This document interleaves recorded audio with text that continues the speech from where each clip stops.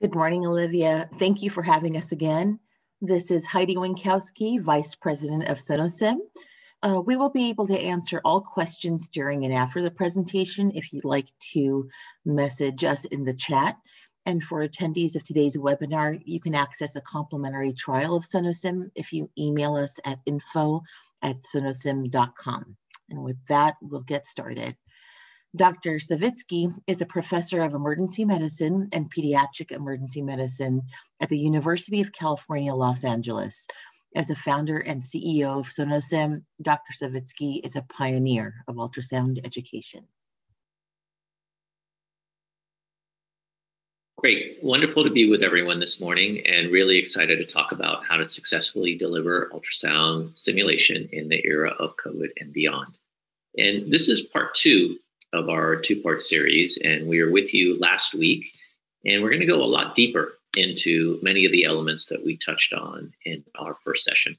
So here we're really going to look at the principles behind the SonoSim ultrasound training solutions. What are the foundational pillars and why do they exist? And we're going to really dig into knowledge acquisition and the SonoSim courses and how they're constructed, because obviously it's very, very important to have background knowledge. The second thing you need to really have if you want to be competent in ultrasound is the ability to acquire an image and interpret that image, and that's the SonoSimulator. And we'll get into a variety of different cases that whether you're a simulation center director or sonography program director, really get into the breadth of SonoSimulator cases and how they are organized. And then most importantly, at the end of the day, when you have background knowledge, you acquire an image and you interpret an image, what we really care about is how do you actually integrate that ultrasound finding into the medical decision-making? How does it drive the decision-making forward and ultimately help patient care? Another application that we're really going to discuss and get into is how SonoSim facilitates ultrasound-guided procedure training in a very unique way. And then importantly for administrators, simulation center directors, DMS program directors, it's really important to track the performance of your users, provide feedback, and create an e-portfolio for learners. The other parts of today's session, we're going to have a resuscitative transesophageal echocardiography, TEE preview. So this is the latest SonoSim innovation, and it's literally showing you the ability and providing learners the ability to acquire a lot of the foundational principles and psychomotor skills required to perform transesophageal echocardiography, or TEE, using a laptop-based simulation using real patient pathology.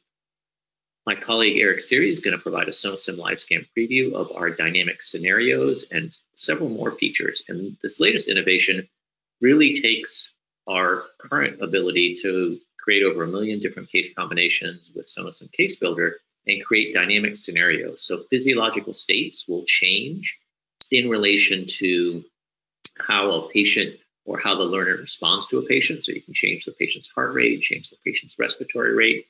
So a variety of physiological parameters will be under your control to manage based on how a learner proceeds through a case. So very excited about that. And then we're going to have a SonoSim user and a partner that we collaborate with and facilitate their educational efforts. Shay Dempsey from Shenandoah University is going to talk a little bit about how SonoSim has helped him and his colleagues facilitate PA training at Shenandoah University during the era of COVID. And that should leave some nice opportunity to do some questions and answers at the conclusion.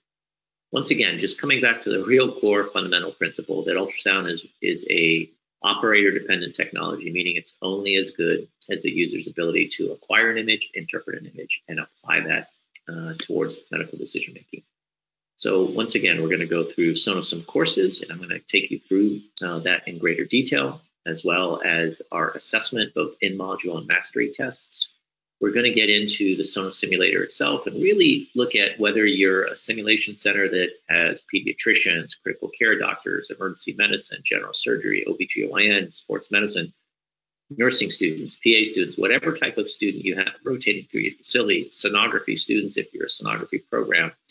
The ability of the SonoSimulator provide real pathological cases that people can access remotely as well as live for purposes of image acquisition and image interpretation training. The SonoSim live scan technology, my colleague Eric Siri will talk about. Once again, he'll talk about the dynamic scenarios and how this is an advance over our current ability to use Case Builder to create millions of case combinations and use either a person or a mannequin to create scenarios. And now we'll be having the ability to create dynamic scenarios in which the physiological state of the patient can be changed. We're going to talk about our ultrasound guided procedure training using the SonoSimulator and the cognitive task training construct. And once again, the cognitive task training construct is providing people declarative knowledge that they get through the SonoSim courses, that they get the background knowledge about procedures, contraindications, understand the anatomy, regional anatomy, sonographic anatomy, learn about imaging tips and pitfalls. Then they acquire the procedural knowledge by actually going through the SonoSimulator and working through a series of cases featuring real patient anatomy. So they get a variety of different anatomical variation that allows them to develop their visuomotor, visuospatial, psychomotor skills. And then they get the opportunity to apply that either in a simulation center on a phantom with a real ultrasound machine, or potentially as a proctored procedure on a real patient. And then importantly, the SonoSim mobile app provides the opportunity for just-in-time refresher training at a patient's bedside, potentially either before you go in, just as a reminder, perhaps on some key anatomical areas and some key anatomical landmarks that potentially would benefit someone from getting updated upon. So what I'm going to do now is I'm going to switch over and we're going to provide you insight as a user what it would be like to enter into SonoSim, where you enter your username, your password, and this very shortly what you will see is the environment you will enter into, whether you're an administrator or a student. So we'll give you that opportunity to have that experience right now. All right, so now you've logged in, and you would log in as a system administrator or as an individual learner. You land on your SonoSim dashboard. And the first thing that we were going to talk about, the declarative knowledge piece. So here we're going to dive into our SonoSim course library. And the important thing that you'll see here when you look into the course library is you'll see the organizational construct. So as a director of a simulation center, you have the ability to provide anatomy and physiology courses. So this is the basics, provide the real foundational building blocks. And they're organized in a way that basically is organ specific. So it's perfect for medical school education, or if you're a simulation center director, or even a sonography program director that wants to really build a strong foundational knowledge, deep understanding and knowledge of ultrasound, that could be a great foundation to provide. The core clinical series, these are for the most part very relevant to your point of care ultrasound practitioners, and they appeal to a variety of different point of care ultrasound applications, whether it's emergency medicine, critical care, general surgery, OBGYN, pediatrics, internal medicine, or family medicine. And these are point of care topics, including the RUSH protocol, the EFAS protocol. And here we get into our advanced clinical series. So this is a very in-depth series of advanced topics, for the most part, highly relevant to sonography programs, and then also to point of care practitioners that are at a fellowship level, whether it's a point of care ultrasound fellowship level in critical care or emergency medicine, or maybe OBGYN, or an echocardiography fellow. This is the type of level of instruction that you would have. And then this is, as we talked about, these are our cognitive task training modules that are procedure modules that really instruct people on a variety of topics in terms of ultrasound guided procedures. So it really provides people a breadth of education. So I'm going to follow just one line of thinking, and we'll take you through from a learner's perspective. So let's say you wanted to learn about ultrasound guided pericardiocentesis. We'll dig into the course, and all of the SonoSim courses in general have the same course construct.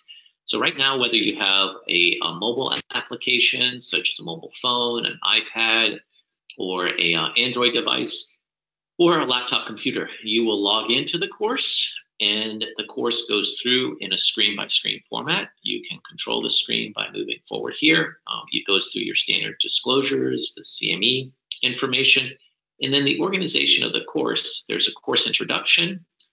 It gets into regional anatomy, where you can actually really learn about the heart, the different structures.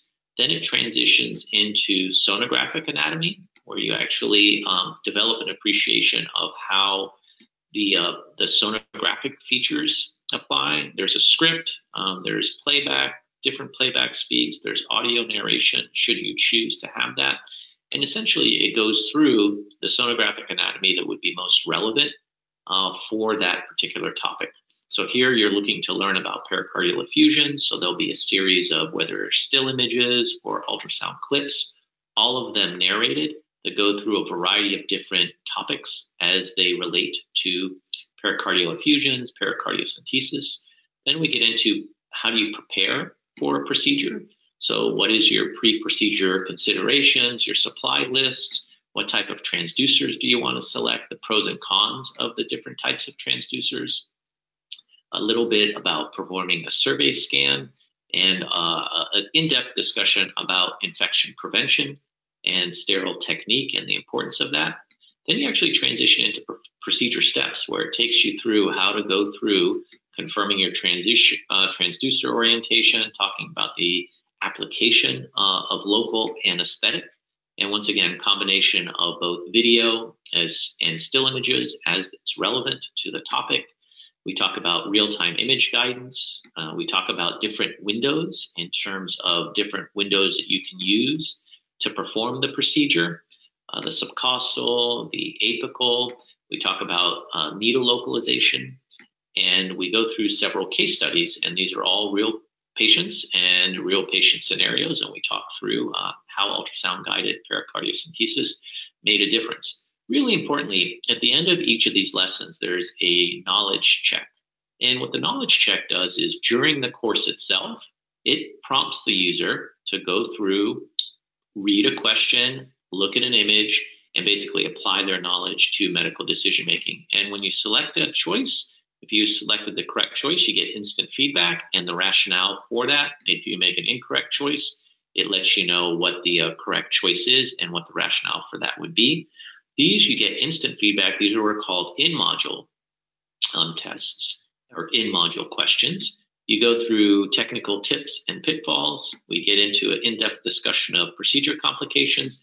And then importantly, when you get to the end, you get your mastery test. So this is what gets recorded here. You do not get any feedback. You go through, in general, it's about 20 questions. You need 75% or higher to pass a course. And this is ultimately what winds up becoming graded within your SonoSim performance tracking interface. So this is what your system administrator sees. So once again, this part was the declarative knowledge. So this is how your learners, whether you're a sonography program director, a simulation center director, or a ultrasound fellowship director, this is how your learners are going to acquire the background knowledge. So they all get a foundation of knowledge, and you can track and see how they all perform. The second place we're going to transition into, right now we've transitioned into the SonoSimulator. And once again, the SonoSimulator, this is the interface, same interface, laptop-based. And what I'm scrolling through here is just a variety of different topics. And what I'm going to take you through and talk through very quickly is think of all the different users that come through a simulation center. So you could have potentially a beginning learner, a novice learner. And what they do is they get the probe that you can see here that I'm holding in my hand. They can scan on a scan pad, or they can simply align the probe with a simple calibration on the screen in front of them. And it's a momentary process. And then they can pick a variety of different topics. All of these cases correlate with the course that they took. So if I took the pericardiocentesis course, I could come down and I'll show you shortly, I will load a series of pericardiocentesis cases. So if you, let's say you have beginning learners that don't know anything about ultrasound, what you can do is you can go through our SonoSim skill box. And what our skill box is it assumes you've got no background knowledge in ultrasound from an anatomy perspective, but you go through the case history. It says, please examine the shape within this box using sonography. So I am moving my probe around, and I can see I'm intermittently encountering a structure. So as I scroll through here, I'm using the SonoSimulator, and I acquire what looks like an X. I can use my layers button, and I can see that the structure within the box is truly an X. And then I start to develop that visuospatial, visuomotor, the ability to kind of recreate that three-dimensional space and understand what I'm looking at. I develop that ability and I can challenge myself. I also have prompts. If I didn't know how to get this structure or these parastructures in long axis, I can use my probe guide. And my probe guide allows me to get the structures in long axis. And when I do, the probe guide turns green and lets me know that's the case. If I didn't know how to get the structures in short axis, I can align here, and that's the structures in short axis. I have a virtual instructor that I can play here, and there'll be a findings video that basically a virtual instructor will take you through and narrate exactly what it is that you would be seeing. So this is your virtual tutor that you have 24/7 access to. So a very, very important tool. And then there's a variety of other interfaces here that are modifiable based on just changing depth, changing gain, essentially having this function very similar to how a real ultrasound interface functions. So the SonoSim skill box allows the user to really develop a basic knowledge. So it's perfect for the beginner user. Let's say you have emergency medicine residents rotating through your simulation center, or you need to have PAs that are specializing or NPs that are specializing. One of the more common protocols is the EFAST protocol. So here I can load a case and we'll just show you the breadth of the SonoSimulator in terms of how it teaches image acquisition and image interpretation. So a 21-year-old with a gunshot wound with shortness of breath, gunshot wound to the left chest. You can see the patient's hypotensive and tachycardic. So you can use the SonoSimulator to scan through. You can remove layers from the body and really get an appreciation of how the probe is moving and interacting and how it corresponds with underlying anatomy. You can keep the layers button on. Here I'm going to go into a suprapubic view and move in and see that there's no fluid in the suprapubic area. I can move to the left upper quadrant. Once again, you can change the angle of the body so you can see where the probe is. Nothing going on in the left upper quadrant, so I'm not really finding why this person's hypotensive. I can take a quick look in the subcostal area. I can see that they're tachycardic, but no pericardial fluid. Here I look into the right chest, and I can see lungs sliding. I don't see any evidence of a pneumothorax. Here I come on over to the left chest, and boom. So here I can see some B lines, and I see anechoic fluid here. So this most likely represents hemothorax.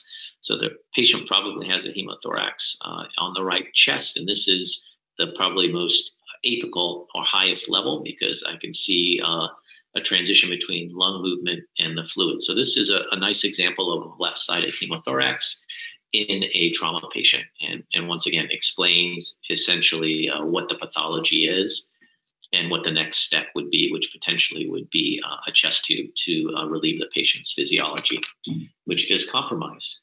The next scenario you might encounter is you may have an internal medicine rotator through your ultrasound training facility, or you may have a family practitioner or critical care person that wants to learn about cardiology or learn about the heart.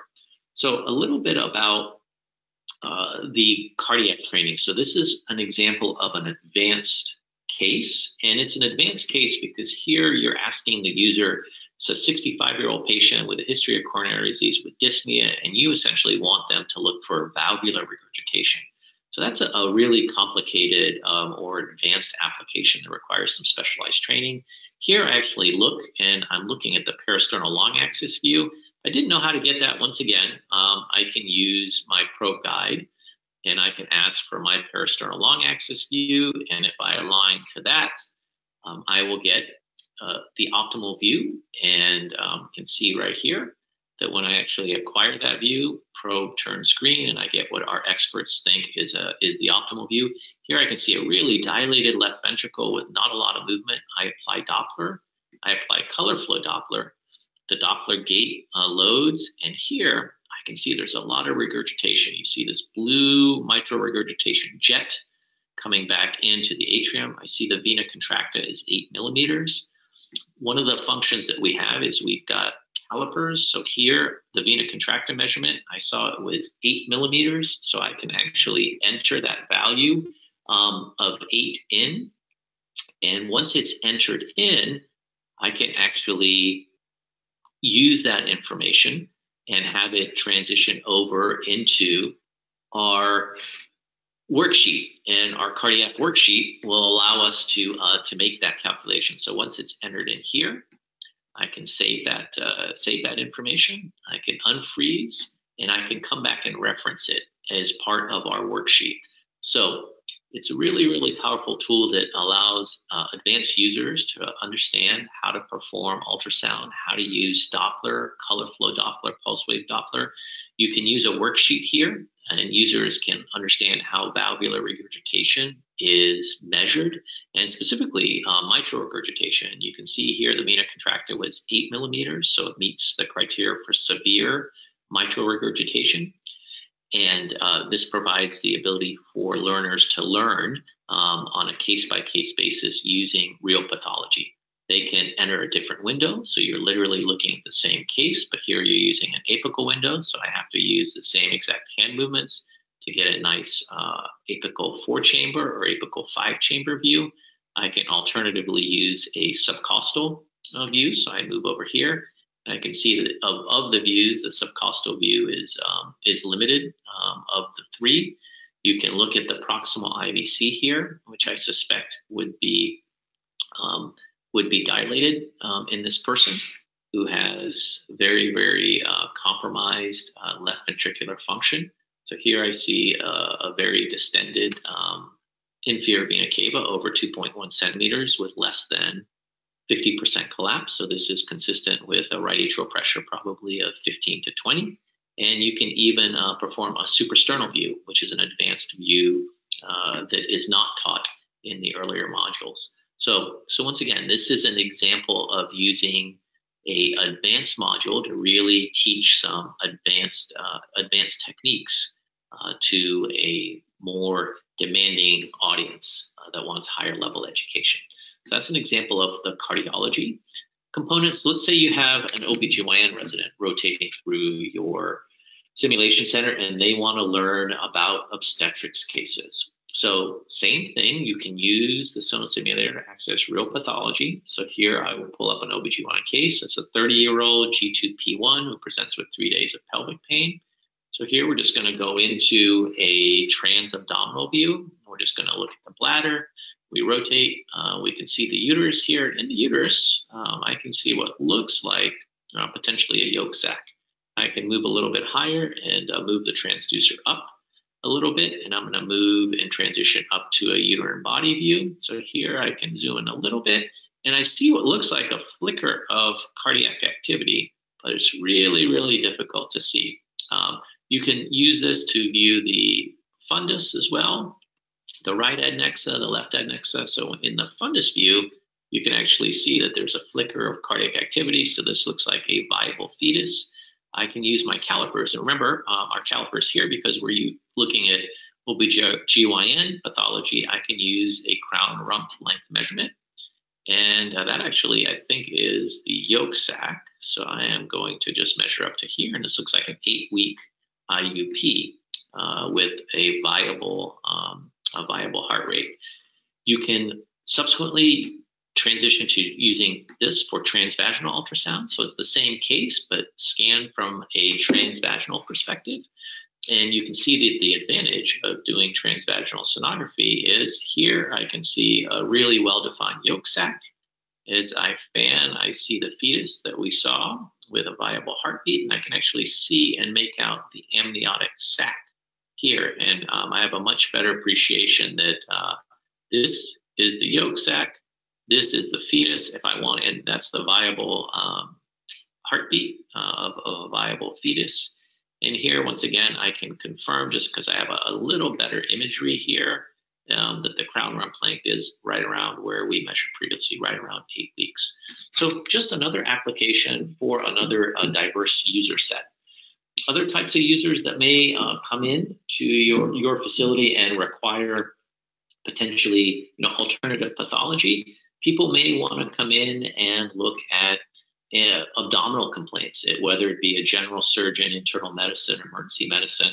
So they may want to come in and learn about intra-abdominal pathology. So maybe a patient that comes in with right upper quadrant pain or left upper quadrant pain. So let's take a look at this person. This is another case, 58-year-old female, 2 days of right upper quadrant pain. When you start scanning through the right upper quadrant, you immediately see a very, very descendant gallbladder. You see a hyperechoic structure here with some acoustic shadowing, and then you see another hyperechoic structure right here, a little harder to see at the gallbladder neck. So this looks like a gallbladder stone right at the gallbladder neck, and one a little bit higher. So you really can see the spectrum of cases, and then most importantly, when you work and encounter a variety of different users like you would in a simulation center, that you need to provide education, the breadth of the thousands of cases that are provided is really powerful. If you had pediatric practitioners that wanted to learn pediatric ultrasonography or pediatric critical care fellows, our latest module here, it's a 10-day-old with a 32-week ex-preemie date female who exhibits decreased activity in feeding. You can use ultrasound and perform cranial ultrasonography looking at the brain through the anterior fontanelle. And here, importantly, you do have a variety of different probe guides that correspond with different coronal planes that are standard when you do fetal neurosonography, and you're able to see the ventricles. You're able to rotate into a sagittal plane and take a look at the thalami, the brainstem, the anterior posterior horns, the corpus callosum. So a variety of different anatomical areas that you're able to appreciate. And then I'll close out with, so much of ultrasound now is focused on musculoskeletal or MSK applications. And here we'll just show a simple example of ultrasound and how it actually can be applied for teaching your sports medicine, orthopedic, emergency medicine practitioners. So we'll just load up a case here. And this first case is a 30-year-old who presents after a fall with left elbow pain. So here we actually provide radiographs. If you did not want to have the radiographs, you can have them taken away, whichever your preference. Here I'm going to leave them up. So this is someone who presents with left elbow pain. And when we start to ultrasound them, we can see the radial head here, and you can see the distal aspect of the humerus. And then when you're actually looking at the radial head, the interesting thing here is you see this big hemarthrosis. So you see a big effusion. So even though you don't see a fracture here, you see that the person's got an effusion in the right around the radiocapitellar region. So that is most consistent with an occult fracture, even though you can't see one. So what we're transitioning out of here is we're going to transition out of the SonoSimulator, and we're going to transition back into our dashboard and talk a little bit about what we've just covered. So what we've just covered is the ability for a learner to acquire didactic knowledge, and we've shown the ability to acquire image acquisition and image interpretation skills and ability. And once again, the SonoSim live scan is how you apply those. And I'm going to talk about SonoSim Performance Tracker and how that is constructed. All right, so what we've transitioned to here is the SonoSim Performance Tracker dashboard. And this is a really, really important tool. So as an administrator at a simulation center or any ultrasound training program or sonography program, you're really going to be looking to manage your students. So this allows you to look at your students through a radio view, table view, run reports, provide feedback on a variety of different images that are saved. There's a curriculum mapping feature that allows you to select based on what your user is using, based on their specialty or whatever their background is. And then you can pre-select and pick what type of user, and you can construct a curriculum, print it, and provide it to your user group. So a really, really powerful tool that essentially allows you to customize your end user. There's a variety of different module assignments, and this is what I really wanted to focus on. So remember we talked about someone took the course. It was a pericardiocentesis course, and they wanted to learn how to do ultrasound-guided pericardiocentesis. At the end of concluding their course, what they get is a sample assignment. And what the sample assignment does is it goes through and it tasks the user. It tasks the user to perform a variety of different functions. After passing the course, you ask people to get to the parasternal window, the apical window, subcostal window, and perform a variety of different tasks, whether it's looking at structures in short axis or long axis, and at the end of the day, making sure that they could actually execute a procedure. They would go to the SonoSimulator, which you're seeing up again. They would go to the pericardiocentesis module. So they would go to procedures. They would select pericardiocentesis from their choices. They would load a case from the pericardiocentesis library. And then they would allow it to load, and they would use the sample assignments. And in this case, this is a 66-year-old male who just had an endocardial biopsy, and he presents with shortness of breath. Here, I'm going to increase my gain a little bit so I can see things a little bit better. And it's really clear this person has, a potentially hemodynamically significant pericardial effusion. You can look, and you'd be asked to look in your sample assignment through a variety of different windows, and potentially save your images for review. And then you're asked to actually do the procedure. So here I'm going to do a pericardiocentesis. And this is where you develop your hand-eye coordination. You can select if you are a beginner or an advanced user. So I'm going to click advanced. And I'm going to, first thing I'm going to do is I'm going to center my needle. And I'm just moving my needle through the keypad that I'm using. I'm going to center my needle where I would want. I'm going to change my angle of entry, which you can see here, to about 50 degrees. And then I'm going to fan here so I can walk my needle into the correct anatomical place. So I'm advancing my needle, and right here, I see the needle right on the tip of the screen. I fan away, it goes away. I'm going to do what's called walking your needle in. So I'm walking my needle in, and at this point, I am in the pericardial space. I'm going to rotate into a long axis here. And here I see my needle right there. And I'm actually going to advance my needle a little bit more. Here, right? And I feel like I'm in a good place. And this is where we have our automated assessment powered by AI. So we use AI to assess that you've successfully aspirated fluid from the pericardial space. And I can try again. So this is a really nice example and a nice segue into SonoSim Performance Tracker, automated assessment powered by AI, and how you have just seen someone go through a course, go through a sample assignment that tasks someone to do certain features, and they use the SonoSimulator to be able to execute, develop the ability to acquire an image, interpret an image, and be able to ultimately do an ultrasound-guided procedure and get real-time feedback without necessarily needing an instructor over their shoulder.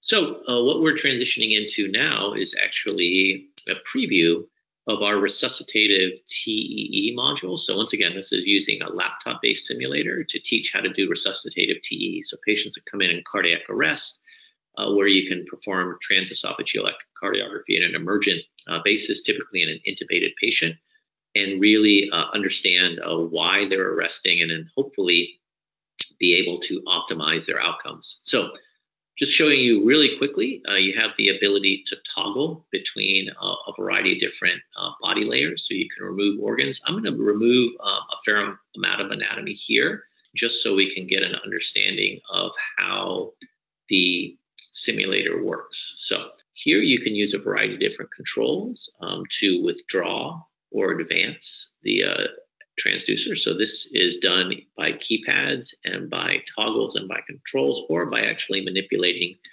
the probe itself. So you can see here, this is turning the transducer to the right and left. You can see how those are toggled and controlled. You can flex or extend, and when you flex or extend, the corresponding knobs on the TE handle will change in the same way they would do on commercially manufactured TE probes. You can flex the transducer by using the smaller knob, which is how TE probes traditionally are operated. And what we're going to do right now is we'll toggle the layers back on to the model, and we're going to demonstrate a little bit of how the functions and the controls work. So as I advance, so I'm going to advance the TE probe down into a window here that I'd be anticipating to be able to see pathology or regular anatomy. So I'm going to advance to an appropriate level that I would expect to see a 4-chamber view. So this is what's called a mid-esophageal position, and I can rotate the transducer here till I get what looks like a 4-chamber view here of the heart, looking at it posteriorly. And one of the really key features is changing imaging planes. So from a mid-esophageal position, I can see 4-chamber view. I change my imaging plane. So if you keep an eye here on the plane of the transducer, it's going to rotate, and you can rotate it about 90 degrees. And when it gets to 90 degrees, you'll get a 2-chamber view of the left atrium and the left ventricle. You rotate it a little bit more, and at this point, you get the 3-chamber view. So a really, really intuitive way of understanding the psychomotor skills that are required to perform transesophageal echocardiography, a lot of ability to understand probe movement, and ultimately how to access a variety of different patients with different pathology, to learn the principles of resuscitative TEE in a laptop-based environment before you potentially come into a skill lab and try to perform it on a potentially a mannequin-based simulation solution. So it really preps users so they can come in and also be able to execute proctored exams, and then most importantly, have access to a variety of different pathology. So I'm going to transition at this point from talking about the Sonos simulator, and we're going to move into a little discussion of SonoSim Performance Tracker with AI, and then we'll transition into our next sequence. Thank you. So we're back. So we've covered a lot of ground. And importantly here, SonoSim Performance Tracker, once again, the value of which can't be overstated in the sense of it provides you with really, really powerful tools. And the element that we're most excited about, and it's the newest application that we've developed, is automated assessment powered by AI. So once again, it's the ability for you to provide sample assignments, which are pre-populated, that make sure the learners go through each course and they're able to execute the acquisition, interpretation, or procedure skills that are most important or relevant to the course that they just completed. Once they've done that, what automated assessment powered by AI does is it makes sure that that assignment is done in an acceptable, unacceptable, or indeterminate fashion based on the quality of the image that has been saved. And that's done and graded automatically. So you as an instructor or teacher can really use your time to focus on the images that were suboptimal and just be much, much more efficient with your time and your resources. So really, really excited about this latest feature. So what we're going to do right now is we're going to transition to my colleague Eric Siri, who's going to talk about SonoSim Live Scan and the new dynamic scenario functionality. So I appreciate you spending a few minutes learning about the topics that we've discussed. Thank you. Hello, everyone. My name is Eric Siri. I'm a product manager here at SonoSim. Today, I'm going to walk you through an example of how you can use SonoSim Live Scan with Case Builder to create dynamic simulations that are going to teach your learners how to integrate medical findings into their decision-making. First, we'll go into Case Builder to build our case. As you can see here, we can select from a variety of different templates. And for this example, we're going to build an EFAST case. Our patient is going to be presenting with shortness of breath, an elevated heart rate of 160 beats per minute, a respiratory rate of 28 breaths per minute, and O2 saturation of 88% on room air following a gunshot wound. The patient undergoes a primary and secondary survey and has an isolated gunshot wound to the right chest, and so an EFAST is ordered. I'm going to start with the right chest, and as you can see, there's a variety of different data sets to choose from. With Case Builder, you can create millions of unique training scenarios for your learners. For this case, I want to import a pneumothorax into the right chest, so I can go ahead and search that there, and all the pneumothorax cases will show up.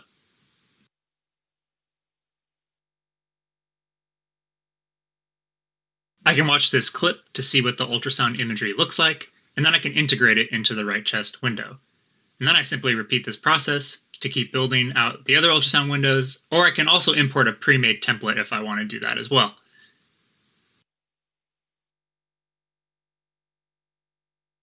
So jumping ahead a little bit here, I've gone ahead and added all the other windows to my EFAST case. As you can see, I've also added a patient history along with vitals. We're now ready to run the dynamic simulation in the Sonos simulator and go through the EFAS protocol. Now I say dynamic simulation because you can vary the direction of the scenario based on the learner's actions. And here's how you do that. So taking a look at the right chest, it looks like there is no lung sliding. Let's turn on M mode to confirm that. And yeah, when we turn on M mode, you can see the barcode sign here, and we can determine that this is a pneumothorax. All of the other EFAS windows were negative, so as a learner, I'm going to make a diagnosis of a likely tension pneumothorax and ask for an immediate chest tube to be inserted into the right chest. Now, shortly after the chest tube is inserted, the patient's respiratory rate improves to 14 breaths per minute, the heart rate decreases to 100 beats per minute, and a repeat assessment demonstrates resolution of the pneumothorax. This patient's tension pneumothorax was successfully identified with ultrasound and managed. See, as you can see, SonoSim LiveScan with Case Builder is a very powerful tool for creating these valuable dynamic simulation experiences. So now let's take a look under the hood and see how this dynamic simulation was executed. Now, as you recall, we asked for immediate placement of a right-sided chest tube to resolve the patient's tension pneumothorax, and we did that. We saw that the respiratory rate went down. You can actually control the patient's physiological response to the intervention with SonoSim LiveScan. So in this case, we adjusted the respiratory rate. We didn't show the heart rate, but you can adjust that too, as you're watching right now on the screen, so that when you do a repeat EFAS, you can see what happens as a result of what the learner asked for in the simulation.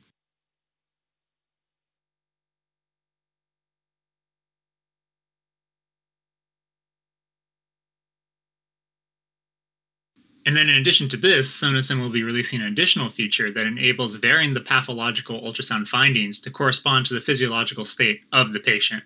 So in this case, you'd be able to switch out the window for one that has lung sliding again. These dynamic simulation capabilities will begin to roll out as of July 2021 and will be updated over the rest of the year. And finally, we're really excited to announce that SonoSim LiveScan will have an enhanced UI/UX design in response to client requests that we have gotten to have the interface more closely match a real ultrasound machine screen.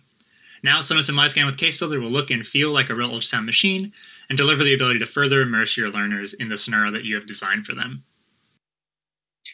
Great, and really appreciate the time that we've had together to discuss all the topics that we've covered. And what we're going to do right now is we're going to transition to Shay Dempsey to talk a little bit about how SonoSim is helping him provide a large group of PA students ultrasound education. Thank you.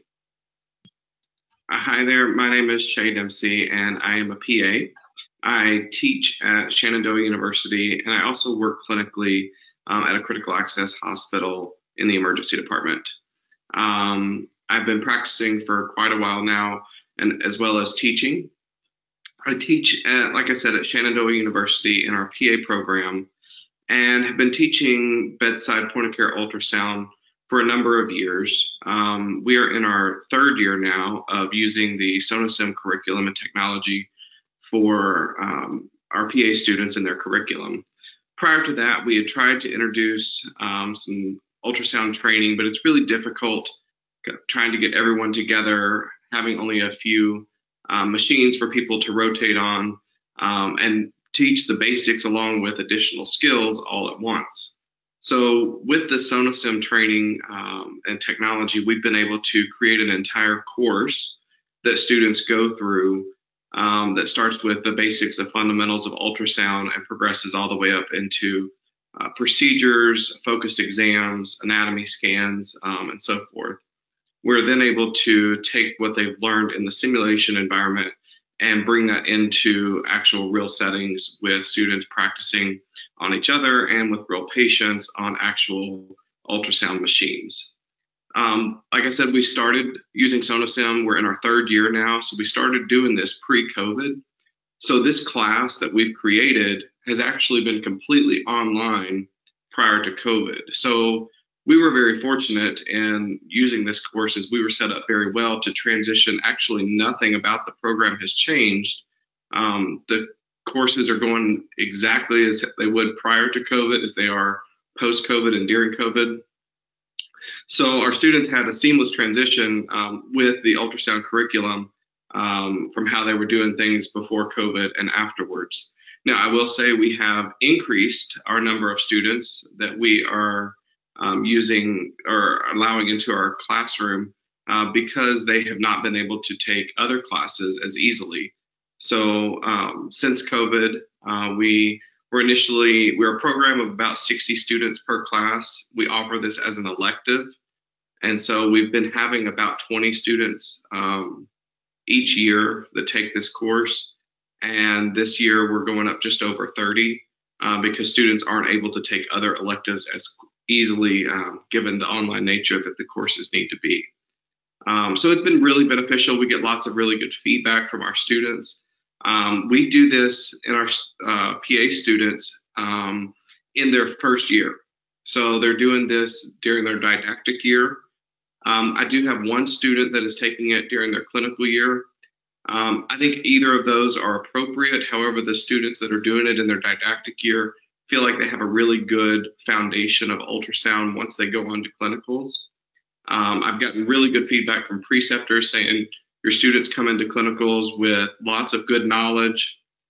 They know the terminology, they know the steps of what to look for, they know how to measure things appropriately using ultrasound. And with ultrasound becoming so much more readily available at the bedside in ICUs, emergency departments, med-surg areas, and even outpatient clinics like urgent cares and orthopedic offices, it's really a skill that we feel like our students need to have when they're entering the workforce so that they can go in there with all the information that they need. So I would say, like I said, we're in our third year right now, and we have lots of positive interactions with it. Our students feel very comfortable with it. It's easy to navigate. I tell the students, spend 30 minutes with it because they seem overwhelmed at first. How am I going to use this new technology?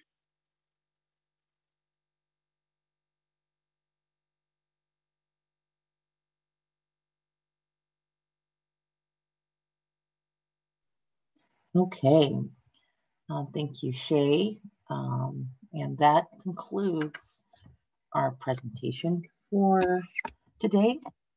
I want to open up now to question and answers. And I'm happy to take any questions from the audience. Dr. Savitsky is here to answer them.